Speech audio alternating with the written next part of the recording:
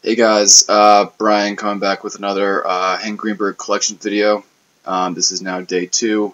Day 1 I posted yesterday. The link will be in the description below, along with a link to my blog on Blogger, which I occasionally write about my Greenberg collection, anything I pick up, or any trends in the set, or just some things that I think about or whatever. So I have 5 cards to show you guys today, and let's get into it. So first being a quad back card from 2002 Upper Deck Vintage with Greenberg, Willie McCovey, Frank Thomas, and Eddie Murray, 4 Hall of Fame first basemen. Just a clean card, great quad bat piece.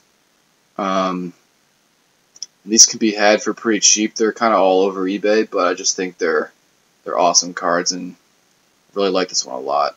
Just love the simple design of it. Staying with the bat card theme, this is from 2006 Top Triple Threads. I think this was the first time they came out Triple Threads. This is the at the time they did the highest numbering was to 18, so this is numbered to 18. Yeah, and there are 2 different variations with this one. There is the Hall of Fame, and then there's the DET for Detroit, which I believe our buddy Michael has.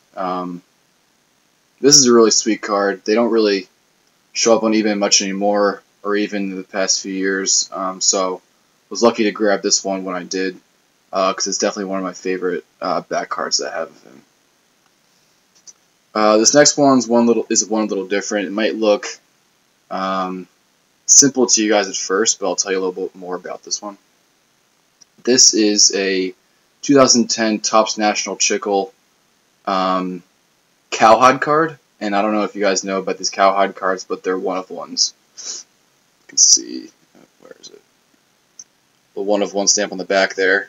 This was actually a gift from a member at Freedom Cardboard. I bought the bat card from him, the base bat card, when this product came out back in, I guess, 2010 or 2011.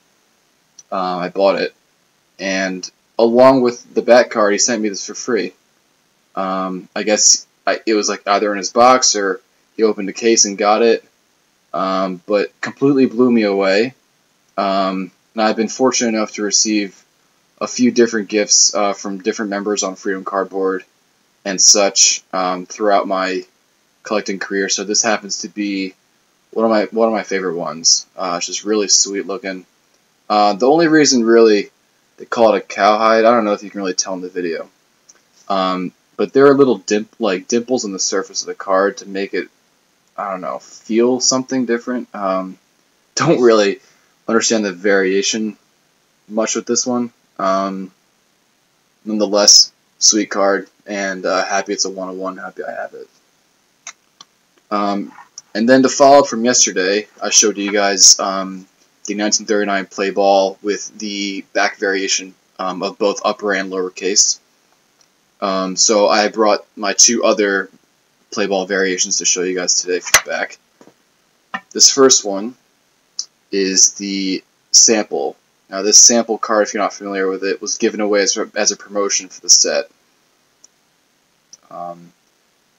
And because of their promotional nature, a lot of them are miscut or short on either side. So as you see, decided to grade this one authentic. These are tough to get in anything besides authentic because of that nature. If you see the back, you see the name is all uppercase, and the stamp, I'll read the stamp to you. Oh. Free sample card. Get your pictures of leading baseball players. 3 picture cards packed in each package of Play Ball America bubblegum at your candy store for a cent.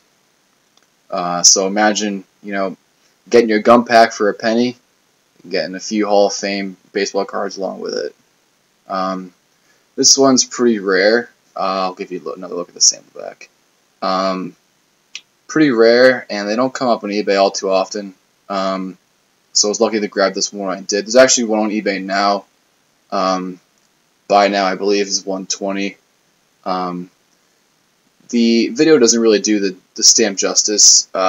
It's not by any means bold, but it's not, you know, fading or faint. So this one is one that is on the rare side, and I like it a lot. Last card I'll show you today is the all block letter or all uppercase letter variation on the back, and then on the front got a nice little autograph there. So again, Greenberg's tendency to sign in red ink, as you can, if you remember, I showed you the video yesterday of the booklet card had a red signature as well. So, and I have a few other signatures that you'll see sometime later when I decide to show them to you guys, also in red ink. So, really sweet card here. Able to get it for a really great price when I did. So, very happy to have this one. It's one of 2 autographed vintage cards that I have. And yeah, I just think it's an awesome card. And yeah, good one. So one more look at it quickly, and that's it. So stay tuned for another one tomorrow.